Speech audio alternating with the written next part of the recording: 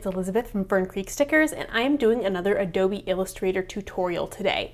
And in this video, I'm going to talk all about working with patterns in Illustrator.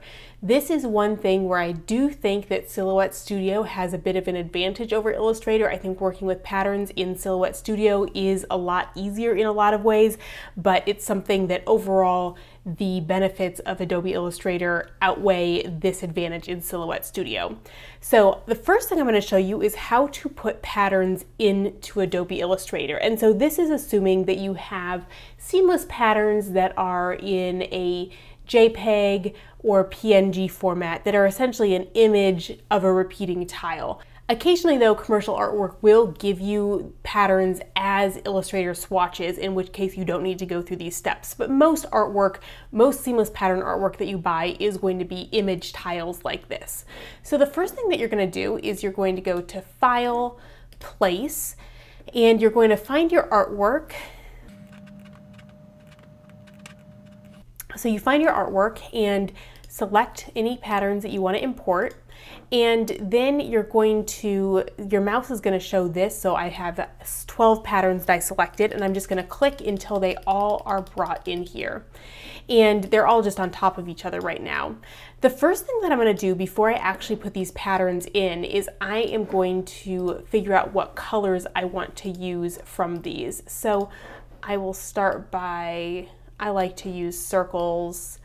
So I'm going to make some circles here that I can use to figure out what my color palette is. Okay, so then I will use the eyedropper tool to grab some colors out of this artwork.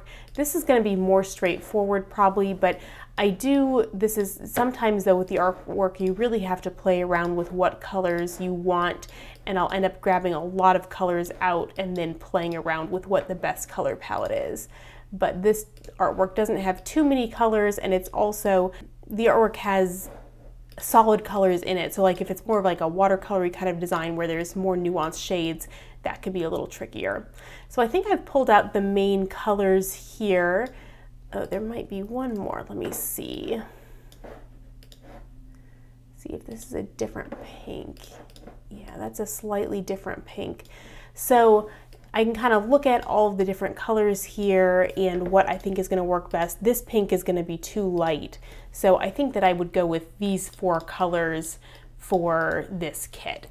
So what you're going to do now is you're going to go to the Window Swatches panel, and first of all there's all these default swatches. This is actually something you can change what shows up as the default, but we don't want these extra ones that are in here. So you're going to come up to the menu here and say select all unused and just hit the trash can, and that'll get rid of everything except for the black and the white, which I like to have there anyway. Then what you're going to do is you're going to click on your pattern. One thing I should say too is when I did the place for these, I had the link box unchecked, so these are actually embedded in the file. If you had the link button checked, there'll be an X through this when it's selected, and you'll have a button over here that says embed instead, and your images need to be embedded before you do this step. So if you're seeing a big X through the middle of your image, make sure that you hit the embed button. So then all you're going to do is click on the image and drag it up to this window and then hit delete. So I just go through and I move all of these images up here and I hit delete. So now I have all of my pattern swatches. Then I also want to add these colors, and so I'm going to click the circle with the color, and here I'm going to hit the plus button. One thing to note, you can drop and drag this too, but if you do that, it's going to treat it as a pattern fill rather than a color fill. And there's reasons why you want it to be actually a color fill instead of a pattern fill. So you're going to hit the plus button, and here you can like name the swatch, you can make some edits here, but for what I'm doing, that's not really relevant. So I'm just going to hit OK. So I go through and do each of those. And one thing you can tell, so if I drag this coral color over too, you can see here that this one has this little white triangle at the bottom, and that's what means that it's a color fill rather than being a pattern fill. So there we go, and you can see, you can kind of test this out. I can draw a shape and I can fill it in here.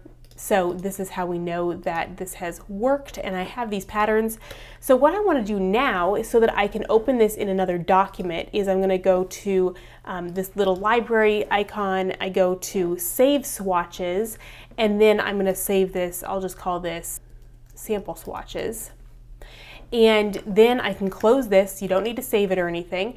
And now I'm going to come here. So this is when I'm designing stickers, I'm just using templates. So when I do a reformat, that's a lot of work to come up with the new templates. But once I have the templates in place, all I'm doing is I'm going to be changing the colors in previous templates. So I'm going to come here to user defined. So yeah, so I've got my swatches window open. And again, if you want to open it, you can go to Window, Swatches, and then I come to the library here, user defined, and open sample swatches. And you can see my swatches open up. One thing here, you can change the view of this. So you have a few options. I like to use the large thumbnail view. So you can see that makes them a little bit bigger. Then one thing, this is not the ideal template because this kit has 5 colors and I picked 4 colors, but for the purposes of illustration, it's going to show here. So this isn't directly related to patterns, but one thing I can show you is to change the colors. You just select something in the old color, you go to select, same fill color, and then you can put in the new colors. So you just do that for all of your colors. And again, this isn't perfect because I only have 4 colors here and there were 5 in this old kit. So I have other templates that have 4 colors that I would have used ideally. And then you can do the same thing for strokes as well. So I've got lines here.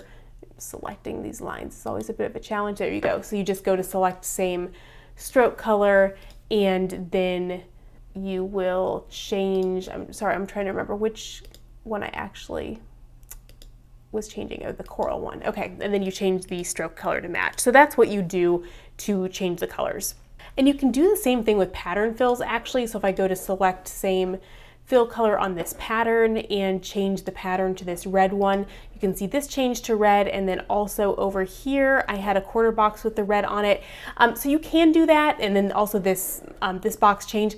I prefer not to do the patterns that way just because I'm making a lot of changes. I'm thinking about what specifically I want from the kit. So you could do that to save time, but for me, that's not really worth it because I want to think about which patterns I'm using and where I'm using them and that kind of thing. So what I'm going to do then is I'm going to select what I want to have a pattern fill, and I give it a fill.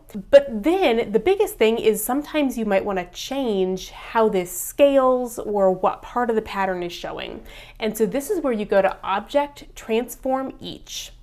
And here, the key is that you want to have the transform patterns checked and transform objects unchecked. If you have transform objects checked, it's going to be moving or scaling the object. And if you have transform patterns checked, it's moving or scaling the patterns. You also want to have preview checked down here so that you can see what it's going to look like. So what you do then is all you're going to do is you can scale things and move things from here, and it's going to show you what it's going to look like. One thing you probably want to have here is have the horizontal and vertical scale constrained so that you're scaling those at the same level. So if I want to make the pattern bigger, I just make it 200 instead, and now the pattern is bigger. If I want to make it smaller, I make it 50 and it gets smaller. So you can use that to scale the pattern. Then you can use the move to change where the pattern is. It doesn't matter so much for a pattern like this that's pretty all over, but sometimes for the pattern I want to get it centered or get a specific part of it showing, so you can use that. The rotate lets you change the angle of it, so there I rotated 180 degrees or 45 degrees, so you can change which direction the pattern is rotated. Once you have it how you want, you just click OK and your pattern is all set. We can do that one more time. Maybe I'll do it with this gingham to show you about like trying to get something lined up. So I want to make this one a lot bigger. And here, this is one where probably I would want to have it kind of symmetrical. So I would play around with getting it moved a little bit. And it's one where the more you do this, the better sense you get for like how much you want to be moving things at a time. So now it's pretty even there left to right, and I want to get it adjusted a little bit top to bottom, make it a little bit more even. So now it's more symmetrical. So you can see that's where you might be using this function to adjust that a little bit more. One other thing that's important to point out about working with patterns is that, Okay, let me put a pattern fill in here, and right now you can see when I move this around, the pattern stays where it is, and that is what you want. So you achieve this by going to Settings, General, and you want to have this Transform Pattern Tiles checked. I'm going to uncheck it to show you what happens. So when it's unchecked, now you can see that as I move the box, the pattern moves around as well. And this is an issue for a few reasons. So the reason you want to have it checked is because it will make your patterns essentially continuous across your artwork if you have that unchecked. And so, and I will say some people design this way on purpose, and so if that's how you design, then that's great if that's what you prefer. That's not how I prefer things. So I want these pieces of bottom washi to have the same pattern like they do right now. And right now, because I designed this with the Transform Pattern Tiles checked, if I put a new fill in here, it's gonna be the same. But if we start over, so if I was making my template now, you can see how instead of being the same, the pattern is continuous between the two. So you can see that there's a pink heart right here, but there's not that pink heart up there. So and if I come and put a new pattern in here, again, you're gonna see that it's continuous. Okay, this one's not a great example because it does kind of line up there. It's continuous between the two, but it's not gonna be the same on the different pieces.